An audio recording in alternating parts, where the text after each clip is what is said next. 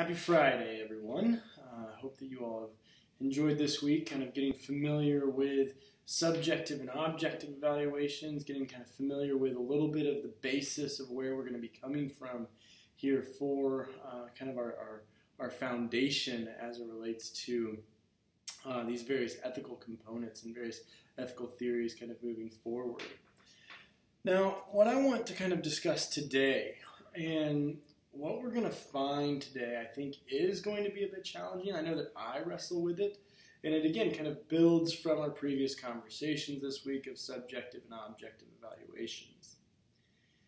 So, where the last video on Wednesday left off, and if you were in class where we kind of discussed, is we have subjective and objective evaluations. We have subjective, tastes, opinions, various biases, right? We can think about a whole host of issues, right?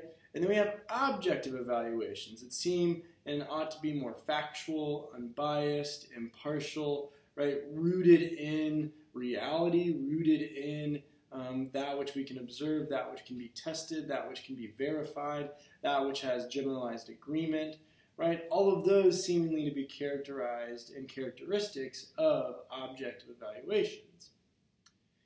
Well, now I want to take the next step here about how does this relate to morality, okay?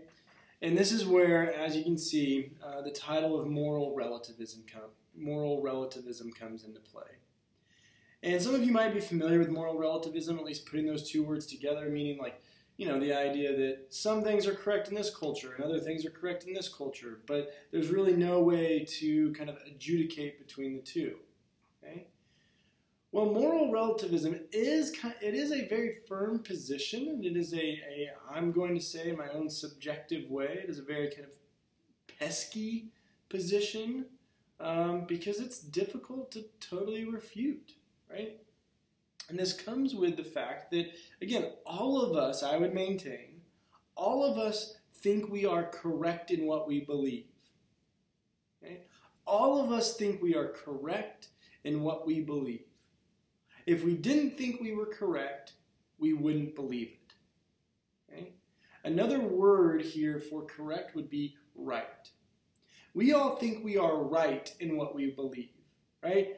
I'm maintaining the right positions as it relates to being a Republican. I am maintaining the right positions by being a Democrat. Okay? And we hold very firm in these beliefs, right? They're the foundation of how we navigate through the world. And I would maintain that most of us would probably like to think that we have some sort of objective force, some sort of objective justification even for these feelings, these thoughts, these beliefs about being right in our positions that we maintain.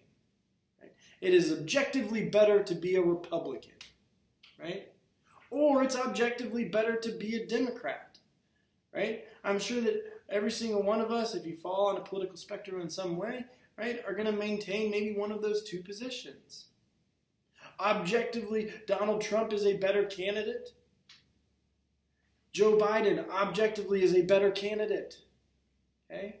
Like we hear this phrasing, we hear these kind of, powerful statements in the world.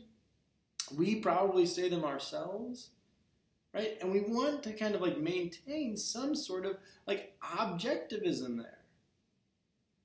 But given this whole week's of discussion, are these claims objective or are they subjective? Right?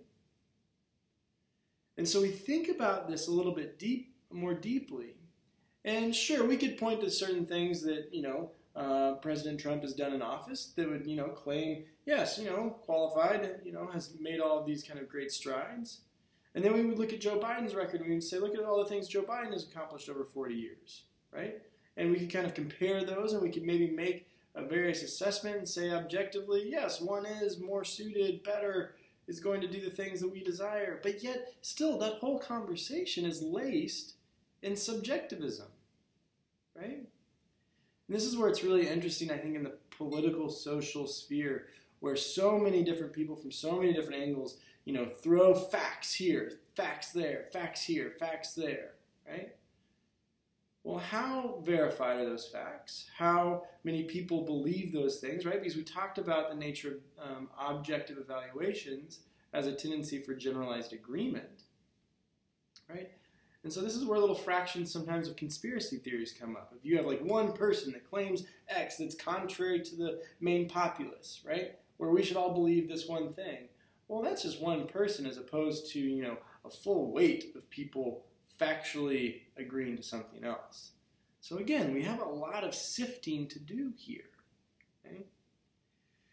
And so I say all this by way of trying to like gear us up for where we're actually going as it relates to ethics, but I'm just trying to kind of really put us in a position to kind of understand, I think, the difficulty in these conversations and the difficulty in really trying to adjudicate with these very subjective terms when we think we are objectively correct. Okay? So I'm going to pause here, and then the next video I will speak more concretely as it relates to ethics in particular, and these kind of positions that again become contentious in nature. They become